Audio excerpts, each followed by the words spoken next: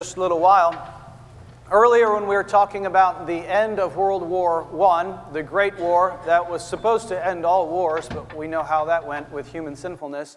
But nonetheless, when the armistice took place there in November of 1918, shortly thereafter, a number of organizations were formed to help the many veterans that were coming back from that war with the incredible needs that they had.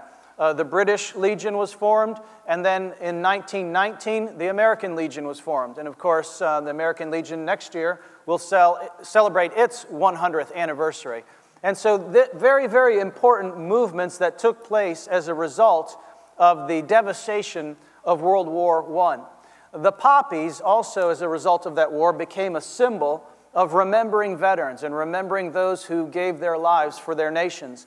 I want you to give your attention to the screen where we're going to show you a video that gives you some of the background of the poem In Flanders Fields. How many of you, show of hands, are familiar with that poem, In Flanders Fields? It's a poem that used to be taught in every English literature class. Many young people, especially in the middle of the 20th century, had to have that poem memorized. It's only 3 stanzas long, but we've forgotten it.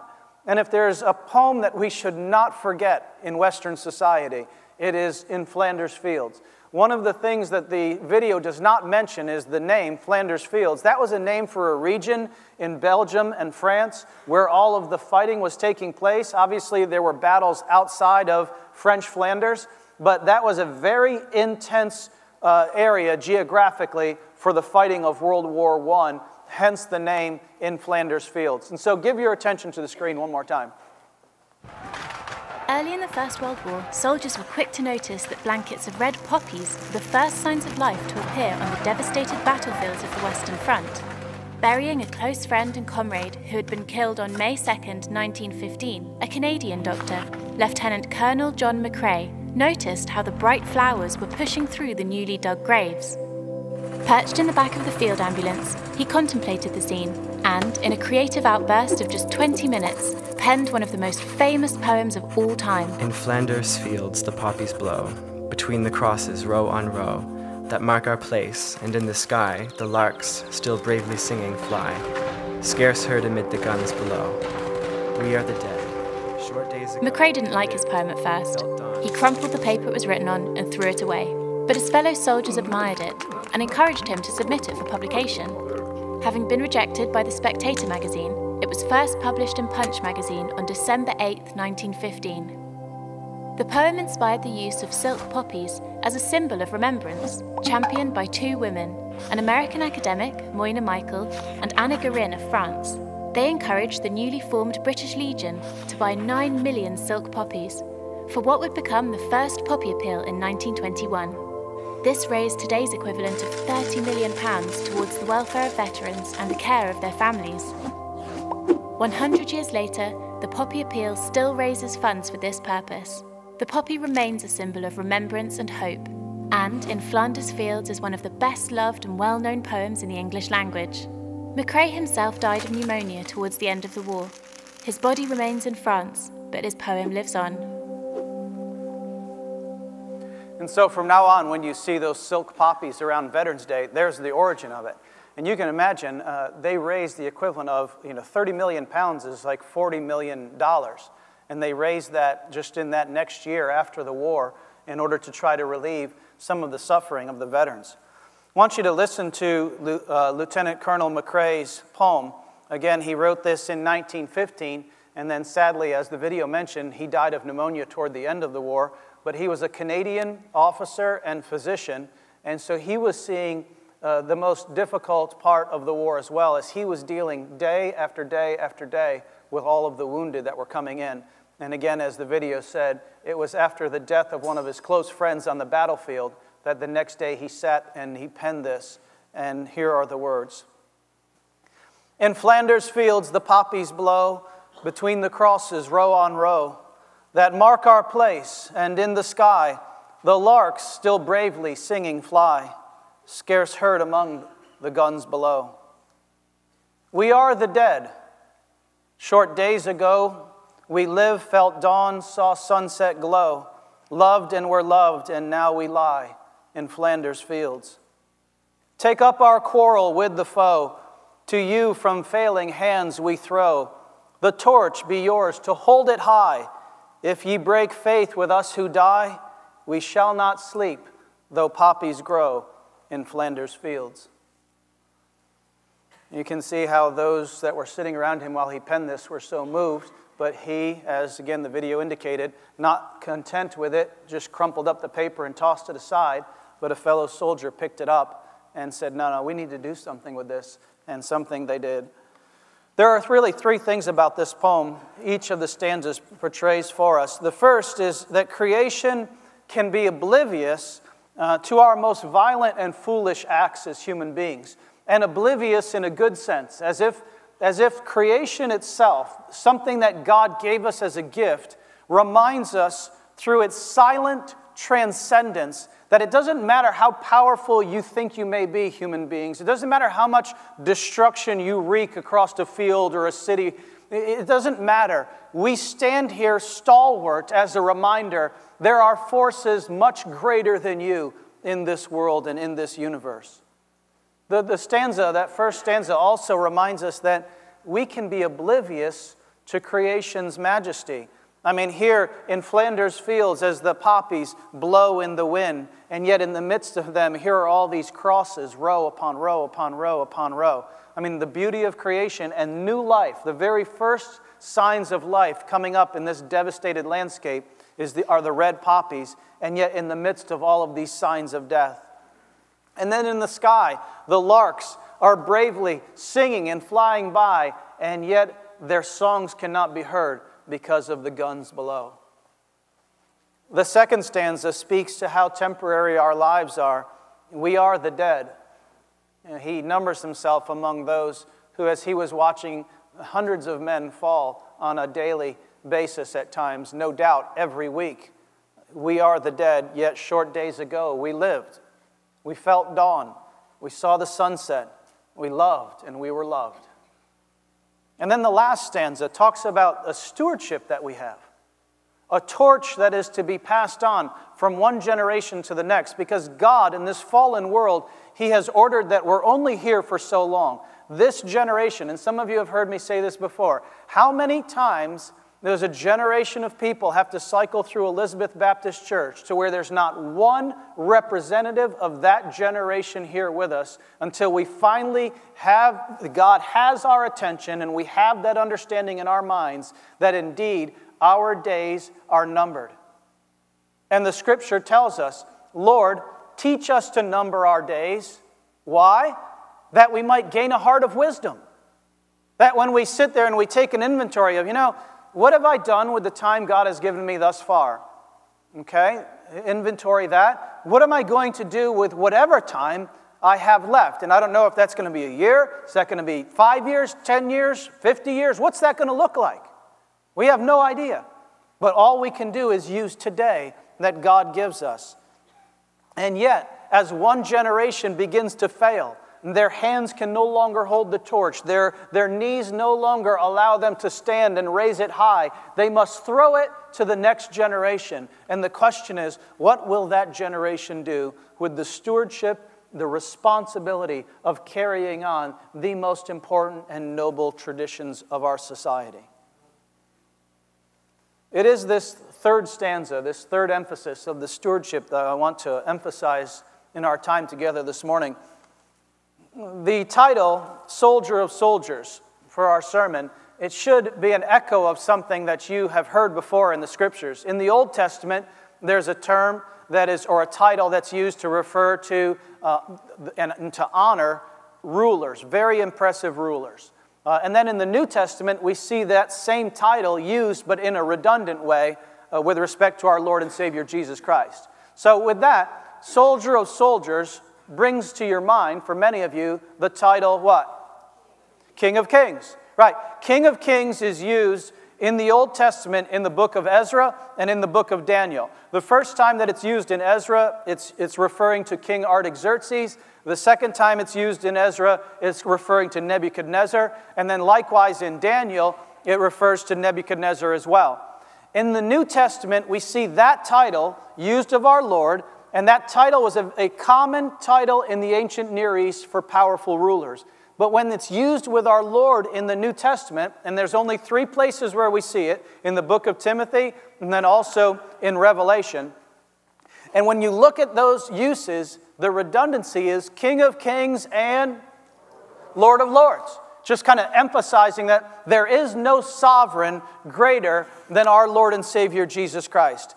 Listen to 1 Timothy chapter 6. 1 Timothy 6, beginning in verse 13, where the apostle writes, I urge you in the sight of God, who gives life to all things, and before Jesus Christ, who witnessed the good confession before Pontius Pilate, that is, he stood strong before Pontius Pilate, that you would keep this commandment, without spot, blameless until our Lord Jesus Christ appearing, which he will manifest in his own time. He who is the only blessed and potentate, and that potentate is again the term for a ruler, King of kings and Lord of lords. So Paul uses that when he writes Timothy, and he says, indeed, the one that we serve is the sovereign of all sovereigns. In Revelation, we see this title used in chapter 17 and in chapter 19. So Timothy and Revelation are the 3 places where we see King of Kings and Lord of Lords in reference to our Savior. In Revelation chapter 17 and in chapter 19, both contexts are contexts of war. In Revelation 17, sometime toward the latter portion of humanity's existence here on this earth, God is going to allow 10 kings to rise up. They will form an alliance with a prophet known as the Beast that stands against our God and all things biblical. And they will give their power and allegiance to the Beast. And they will make war with our Lord, but they will not prevail. Revelation 17:12 says this, the 10 horns which you see are 10 kings who have received no kingdom as of yet, but they will receive authority for 1 hour as kings with the Beast. And these are of one mind, and they will give their power and their authority to the Beast, and they will make war with the Lamb, but the Lamb will overcome them, for he is the Lord of lords and King of kings. I know, that's an amen and a hallelujah for sure. Revelation 19 has our Lord coming back. And this is what John sees when the Lord comes back. Revelation 19:13. He was clothed in a robe dipped in blood. I mean, like a warrior on a battlefield. His garments are smattered with blood, but it's his own, because he is the Lamb of God that would take away the sin of the world. His name is called the Word of God, and the armies of heaven, clothed in fine linen, white and clean, follow him on white horses. Any of you ever want a white horse? I mean, come on, show of hands. I mean, when I was a kid, I never got a horse, but I always wanted a horse, and I wanted a white horse. And if you ever wanted a white horse, you're going to get one as long as you stay close to the Lord and you've given your life to him. You'll get a white horse. Now, that's not why you give your life to the Lord, but that's an attaboy in the process. But nonetheless, they're on white horses, and out of his mouth goes a sharp sword, that with it he will strike the nations, and he will rule them with a rod of iron. He himself will tread the winepress of the fierceness and the wrath of Almighty God. What Revelation 19:15 is saying with the sword that proceeds from his mouth is really the antithesis of Genesis 1. God speaks creation into existence in Genesis 1. God speaks portions of creation into annihilation in Revelation 19.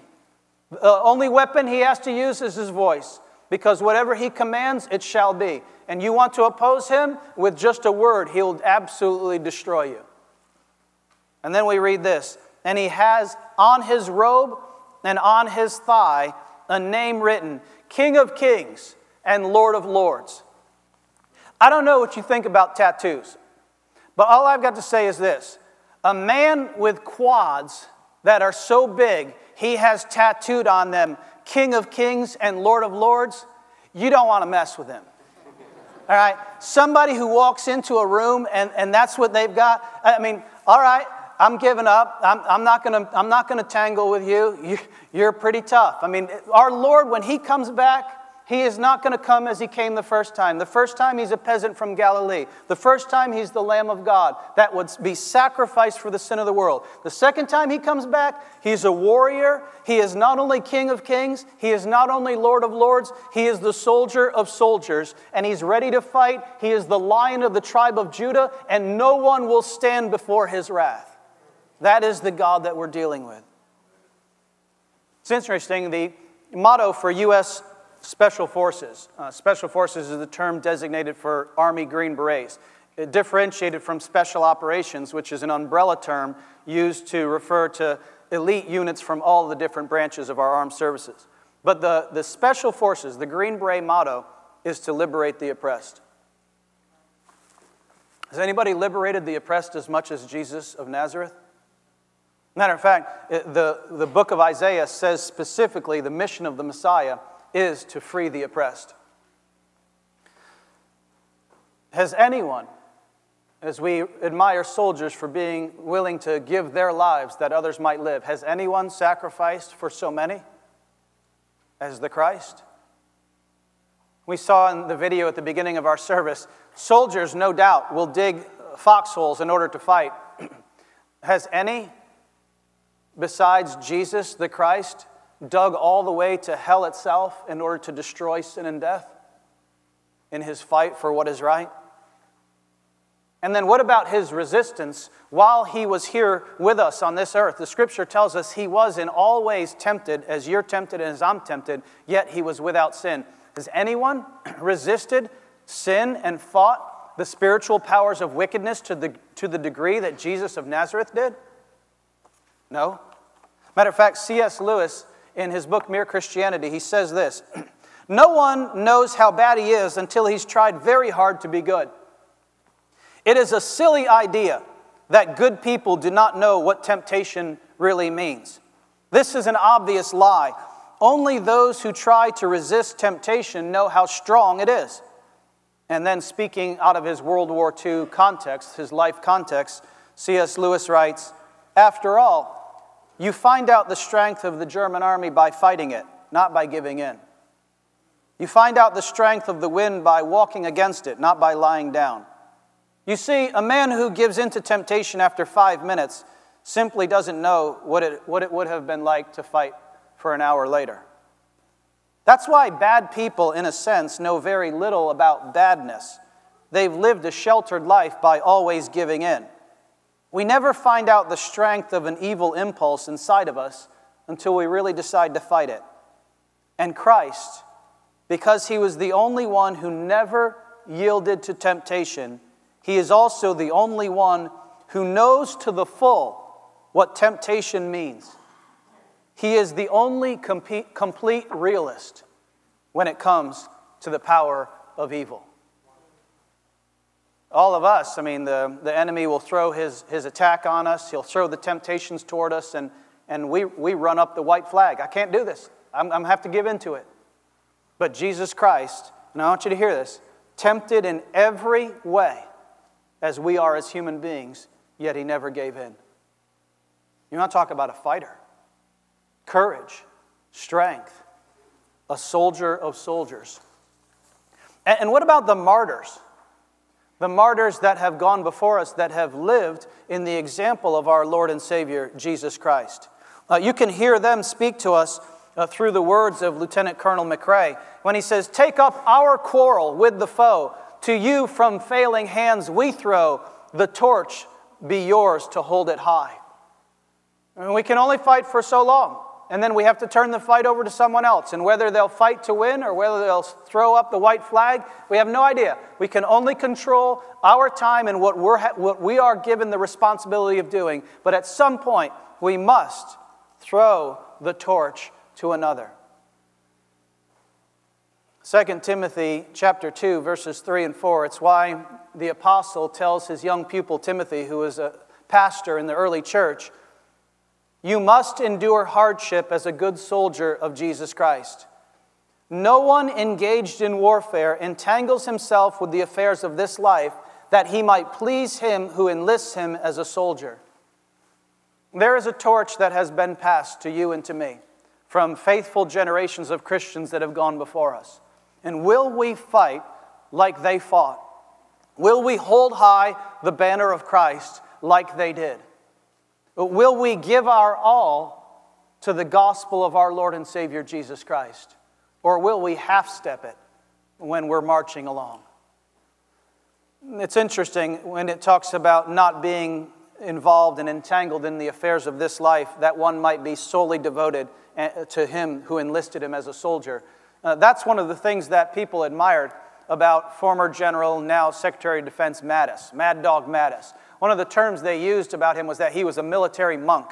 And that's a term that was used quite frequently in the military, particularly in the Army and in the Marine Corps. And a military monk was an individual who was so focused to his or her, well, his military service, in Mattis' case, that so focused you give up what? You give up what? What do monks give up? I mean, what are monks known for giving up? Family, relationship, right. You give up a companion, you give up a spouse, you give up a family because you're that focused. And that's what Mattis did. His whole life has been focused on the Marine Corps. The Apostle Paul says the same thing elsewhere in service to our Lord and Savior, where he says, you know what, if God has put it upon your heart that you need a companion and you want to marry, by all means marry. He says it's a wonderful thing. It's a gift from God. And we need that. We need that companionship. But then he goes on, he says this, but if at all possible, it's better for you to remain as I am. And what did he mean by that?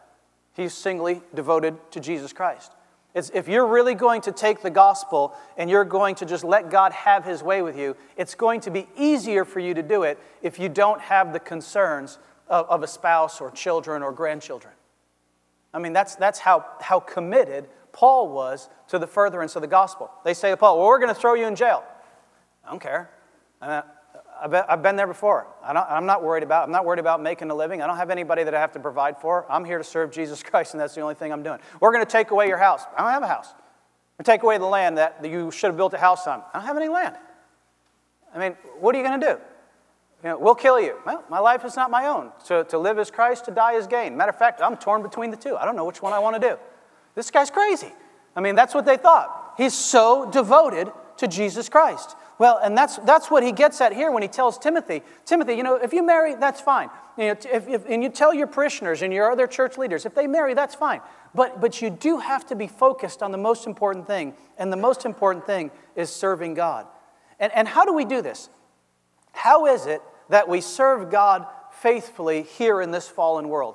Let me read to you what George Ladd says in his book on the gospel of the kingdom. And he writes this: the kingdom of God is here. And remember, Jesus said that in his ministry. The kingdom of God is here, present with you. The kingdom of God is here.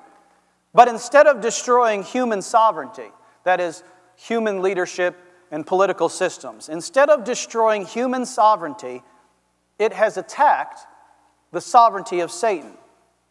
The kingdom of God is here, but instead of making changes in the external political order of things, it is making changes in the spiritual order in the lives of men and women.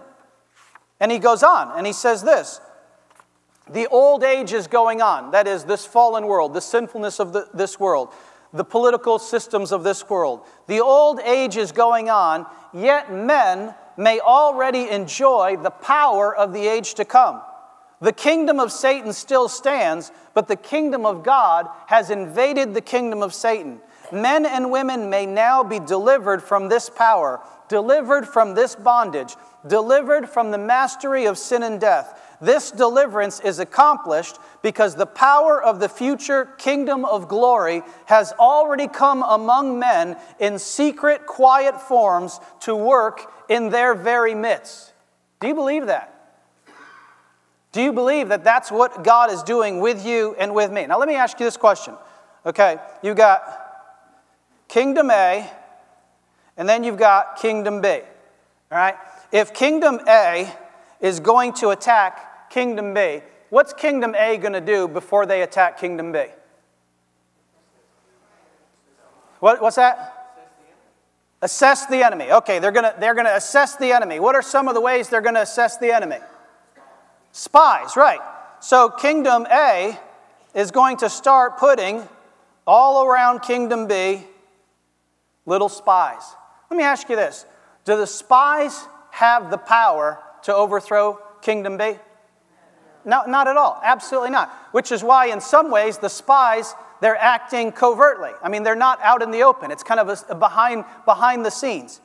But the spies have the courage to go to Kingdom B, and the spies have the courage to fight for Kingdom A because they know what's coming.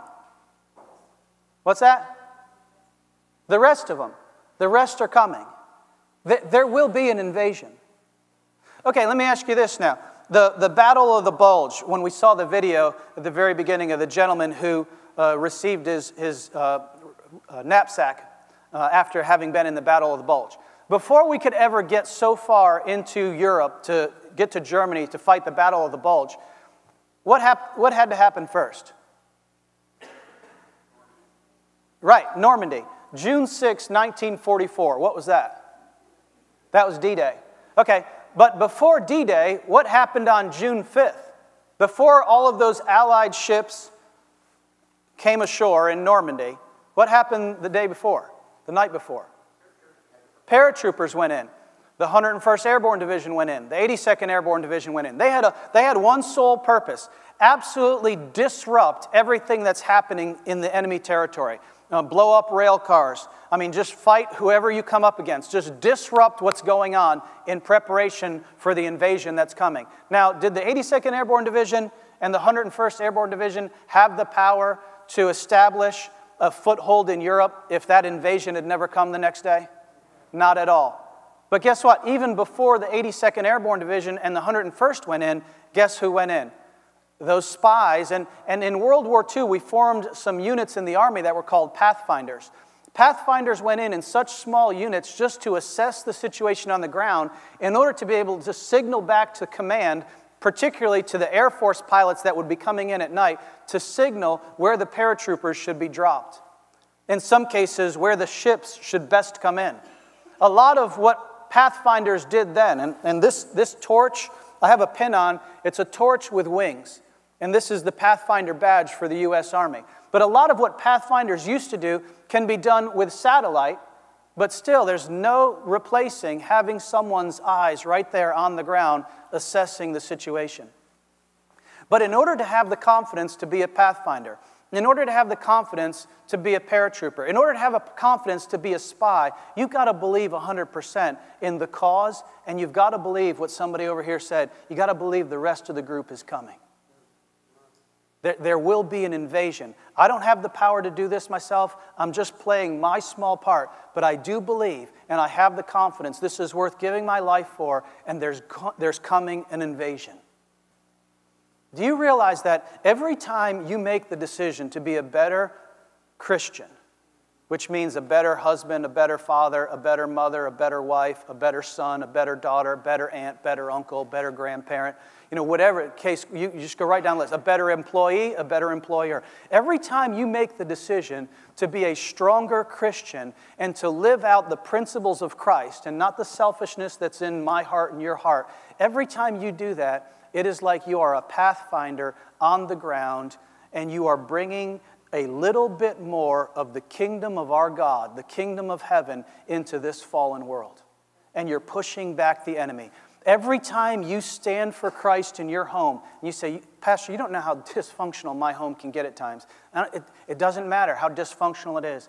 Every time you stand for Christ in the midst of the dysfunction, let me tell you what you're doing. You're disrupting the dysfunction.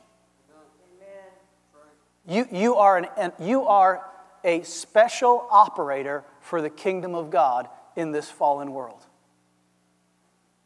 Don't give up. Have confidence in the bigger picture of what God wants to do in and through you. I can remember when I was in the military, there was a story that floated around. We were like, are you kidding me? And there was a Navy SEAL. They were doing a training operation in which they were doing an insertion, a maritime insertion. And so the SEALs would go out the torpedo chutes of the subs, and then they would make their way. Well, one of the SEALs got disconnected from the rest of the team, and they couldn't find him. Well, then they found him it was more than 24 hours had gone by, and he had been looking at the stars and in the waves. This was in the Mediterranean, and he was just kind of kicking along, just paddling there, going toward land. And so another naval vessel picked him up. And when they were doing the debrief, and they said, well, when you got disoriented, you got separated from the group, we gave you a beacon that would ping, and we could just hone in on you. We told you to go ahead and turn the beacon on if you were in any trouble. Why didn't you turn the beacon on? He said, I wasn't in any trouble. He said, I knew which direction land was. I knew I'd get there eventually. I'm not going to compromise the mission by setting that ping off. I'm not in any trouble. Do you have that kind of confidence in Jesus Christ? where, you might be going through some difficult things. You might be feeling like, golly, how long am I going to have to paddle and kick here? And I'm all alone. Are they coming? Do you have the confidence that God is with you? And it's going to be all right.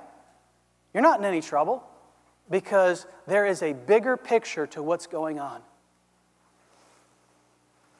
Here's the alternative. If we do not keep the faith, not only will we give an account to the King of Kings and the Lord of Lords and the Soldier of Soldiers, embarrassingly, all of those martyrs who did keep the faith, who, when their hands started failing because their time on this earth was drawing to a close and they threw the torch to us, we will see them again. As the poem says, if ye break faith with us who die, we shall not sleep, though poppies grow in Flanders fields. What do you think the author of Hebrews was telling us when he said in Hebrews 12:1, therefore, since we are surrounded, absolutely surrounded by a great cloud of witnesses that are the Christians who have gone before us, let us then lay aside every weight and the sin which would so easily ensnare us, and let us run with endurance the race that is set before us. More appropriately, might I say, for Veterans Day, let us fight with endurance the battle that is before us. Because we serve a great King, we serve a great Lord, and we serve the most incredible soldier that ever lived. The plan is bigger than you and me, but we are a small part of what He is doing in already now bringing His eternal and spiritual kingdom into this fallen world. As the worship team comes up to close out our service, as we sing together our final praise to the Lord for this Sabbath morning, I invite you to respond as you're led. As we sing Jesus, only Jesus. He is your strength. He's the only one that can